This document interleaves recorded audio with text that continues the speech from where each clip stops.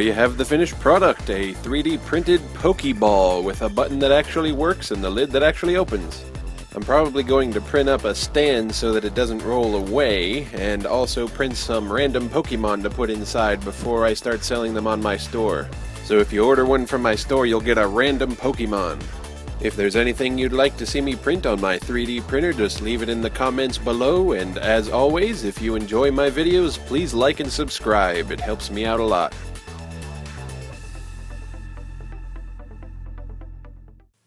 Once upon a time, there was a man who did not subscribe to Dr. Buddha's channel, and then he died.